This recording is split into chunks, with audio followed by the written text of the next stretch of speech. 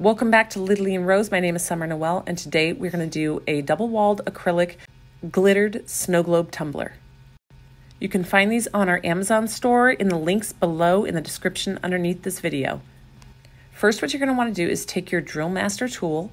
This is a tool I bought on Amazon. It was around $20. It comes with a ton of different screw heads and sanding tools. And you're going to puncture through very gently a small, tiny little hole. You don't want to make this hole very large. This is just where your exhaust hole is going to be. So when you fill the tumbler up with water through your main hole, the air can come out through that hole. Otherwise, you're going to really struggle to fill your tumbler up with water. So you can see here what I'm doing is making a tiny, tiny little hole and cleaning the hole nice and clean. And then on the opposite side, I'm going to drill a small hole as well. This hole will become our main hole where we will fill with glitter and our water and glycerin solution. So once you have that small hole done, and it's all the way through, be very careful not to puncture through to the second layer. You're going to clean off like the little bits of plastic that came off. Being careful though not to let the little plastic bits get inside. If you do get them inside, just tap it upside down until you get it completely out. You can see I'm using my little micro tweezers here to pull the little piece out of the tiny hole. Just getting it nice and clean. Sorry about my kids in the background. Then I'm going to adjust the drill bit. I'm going to change it out, and I am going to get the small screw setting. So once you have the larger screw head down on there, you're going to take it and expand the hole very carefully, making sure to not put too much pressure on it so that you do not puncture through the second layer inside. You're just going to slowly work the outside of the hole to make it a little bit larger at a time, carefully removing the little bits of acrylic that come away so that you do not get them in your cup. If they fall in the cup, just tap them until they fall back through the hole and continue to make that hole. You're going to want to make the hole about the size of the end of a small hot glue gun stick. And just slowly, slowly work it. This is not a fast process. Do not try to speed through this because you will accidentally puncture through to the second layer. If you have a regular hand drill, you can use that to drill the hole. I'm just showing you the option with a small hand drill, but a regular drill can be used.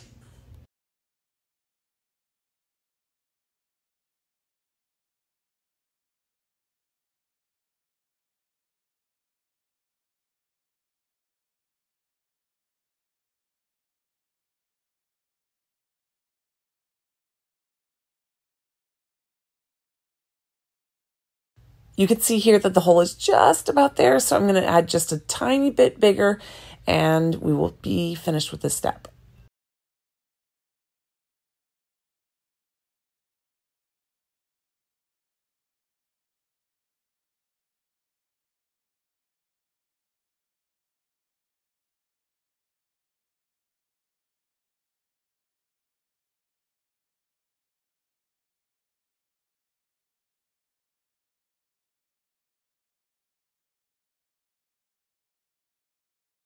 Next, you're going to take your tiny glue sticks.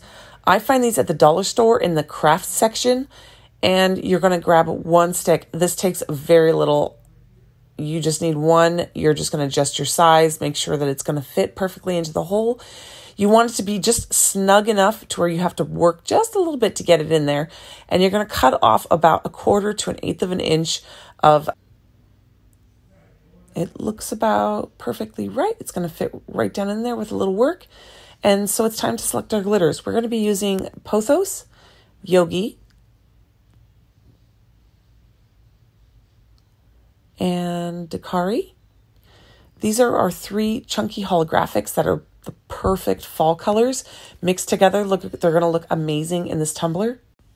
Then you're going to take our vegetable glycerin. This is food grade vegetable glycerin. This is very important. You want to make sure you have the food grade. To mix with water. I use lukewarm water to make sure that my glitter and my glycerin mix well together. So we're going to pour out equal parts water and glycerin. and mix them together. You'll notice when you first mix your water and glycerin together, it goes cloudy, but just keep on stirring and it will go totally clear once it's mixed properly and well together. I'm going to use our large silicone mixing cup. It is reusable, so it's great because you can just keep going and going and going with it and clean it out and reuse it for every project. This could be found on our website at LittleLeeandRose.com. It's 250 milliliters. We also have a 100 milliliter cup. I know that this isn't going to be quite enough solution, so I'm going to mix a second batch and add it to the same batch and mix it up.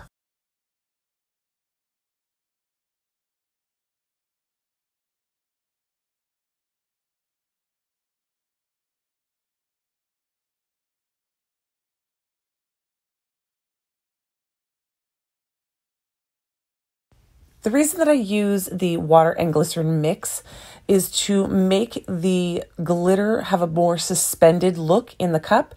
If you use just water, the glitter will drop and fall very, very quickly. If you use just glycerin, it will get goopy and sloppy inside the cup. So the perfect mix is half water, half glycerin.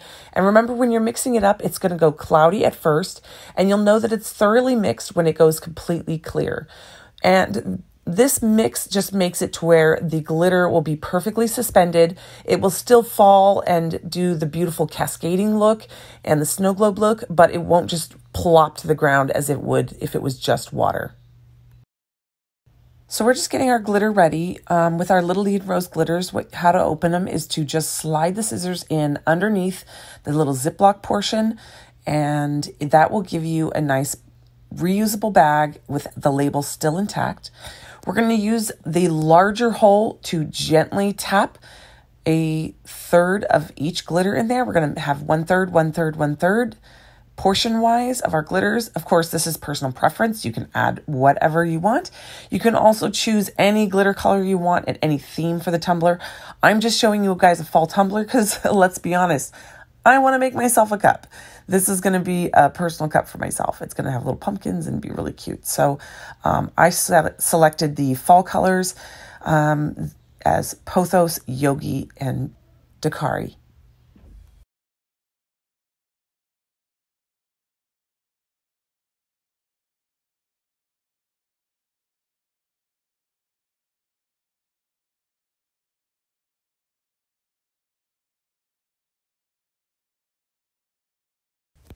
So you're just going to tap each color in, and any that gets around the outside, you're just going to push it in with your finger or a little toothpick or a stir stick. For the next step, you're going to want to use a little tiny funnel. I use a jewelry funnel, like a little molding jewelry funnel, and I just pour my liquid in. This is going to drop right in because you have that little small hole on the opposite side for the air to come up through the bottom so that the liquid can easily pour right inside. Then you're going to use rubbing alcohol to clean the surface. You can see here I'm cleaning it very, very thoroughly and taking my little stopper and sticking it in there. So while you shove the stopper right in, it's going to take some work. You want it to be very, very tight. This is the little hot glue little stopper that we made. The reason I use the hot glue is because, frankly, I have it lying around the shop and I don't have to go out and buy extra supplies or anything specific. You want to press it down firmly and get it on there really, really well. When I filled this up with the fluid, I made sure that there was very, very little air left in the tumbler. You want to make sure that there is hardly any bubble, because when you flip the tumbler over, if you have a lot of air in there, the cup is only going to look half full. So this tumbler has full of water and glycerin almost to the absolute tippy top where it almost leaks out of the holes. And you can see here, I'm just using my tweezers to wedge and push it in there. Again, you want this to be a nice, snug, tight fit. So it should take a little bit of effort to get that plug inside that hole. Also, before you add the plug on the second side, you want to do firm tapping on the sides of the tumbler to make sure any air bubbles that were trapped under the glitter when you first poured it in are released, because again, you want as little air in here as you can possibly get. You want just the teeniest, tiniest air bubble, because when you flip the cup over, that air bubble will appear bigger than it does on the bottom, just because of the displacement of the glitter and the way that the tumbler is shaped.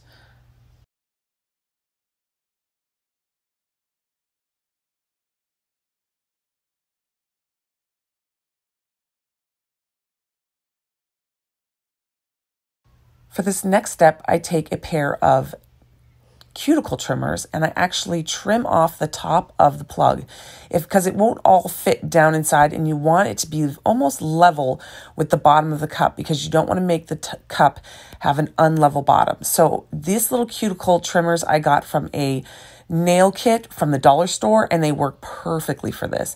I had it laying around the house. I keep one in my purse, so it's always on hand. And then I go back through and I make sure the bottom is completely clean in case any of the fluid came out that has the glycerin in it. And I rub it with the alcohol to make sure it is all wiped away and clean. Then the second step is to take your glue gun and put a tiny little dot of hot glue over the small area and press it down once it's cooled down just a little bit, so it's not too hot and it won't burn your finger. And you press it down.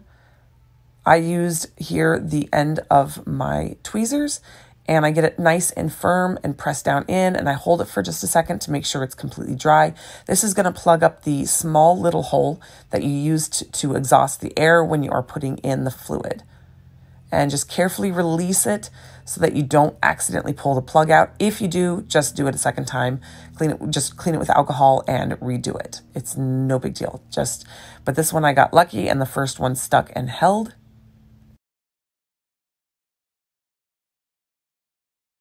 So now what I do is I take my embossing heat gun and I heat up that hot glue stick, and I get it to where it's melting just enough, not completely melty, but just enough to where its kits become gooey, and I can press on it and make sure that it's all the way in there. And you can see I wobble it back and forth and make sure the seal goes all the way around. This is to ensure a very tight seal.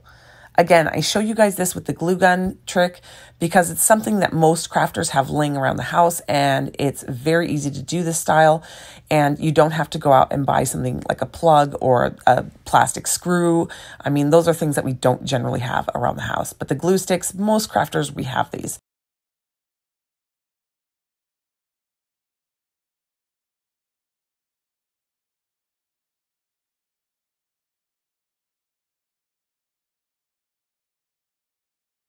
I always give each side just one more little burst of heat, give it one little more tap of pressure just to make sure it is completely sealed down and flat to the base of the tumbler. Ooh, got my finger stuck there a little, but it worked out perfect. Just press it down and make sure it is attached very, very firmly to the bottom.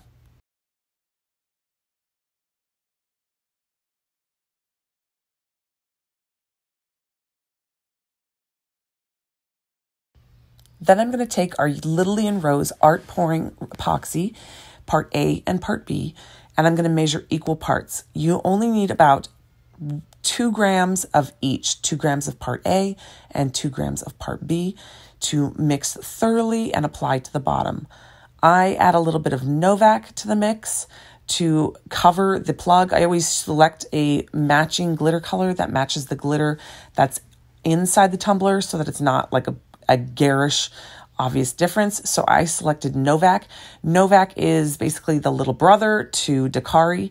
It is the same kind of rose gold holographic, but in a fine cut, and added to this epoxy, it will look beautiful at the bottom of this tumbler.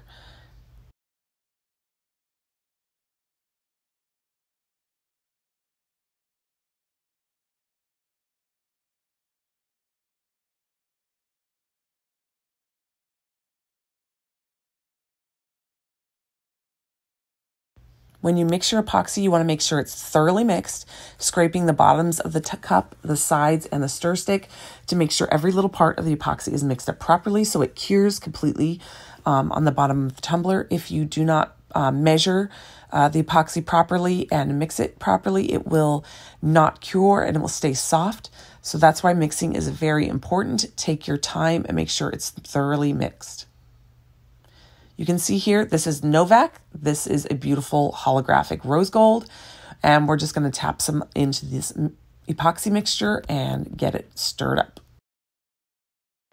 After you do this step of applying the epoxy with glitter in it to the bottom of the cup to cover the plugs, you want to go ahead and let it wait at least about 9 hours before you do your final coat of epoxy on the entire tumbler. That way it ensures that it won't move and it will stay in place while you do your next application of epoxy.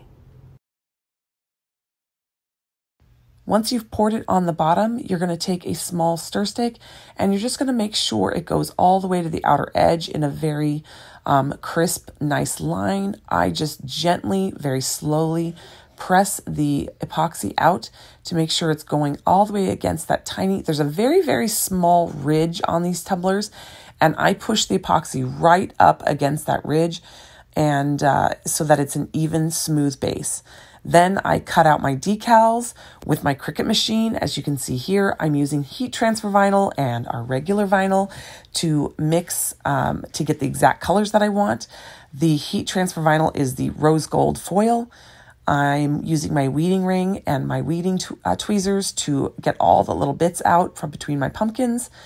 And this makes it a nice, easy way to clean up your decals and get the weeding perfect. Then I take transfer tape and I apply the decals. I use my heat gun to use heat on the heat transfer vinyl. You don't need a lot of heat. Just use a small amount of heat and use a towel to rub it flat and make sure it's attached to the tumbler properly. Wait till those cool down before you remove the carrier sheets. Slowly remove the carrier sheets and you will see that the heat transfer vinyl stays in place. You can shake up the tumbler and voila! Your next step is to apply epoxy over the vinyl because that's going to make sure it stays in place and makes it more permanent, especially since we used heat transfer vinyl. So I'm doing the same thing where I mix part A and part B, but this time I used about 10 grams of part A and 10 grams of part B, and I applied it over the entire cup.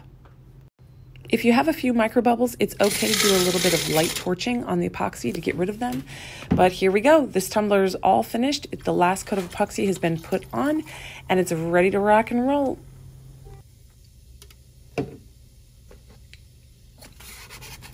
I hope you guys enjoyed this tutorial and maybe learned a new tip or trick to doing these tumblers. Like and subscribe to our channel, and we'll see you guys on the next tutorial.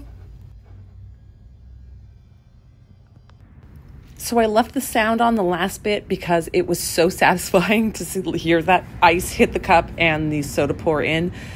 I am so sorry for the sideways shot of this. I have no idea what happened. I filmed it correctly, but for some reason when I upload it into my editor, it comes out sideways, and I'm not good enough at this editing stuff to get it to flip the other way. I have no idea how to do that.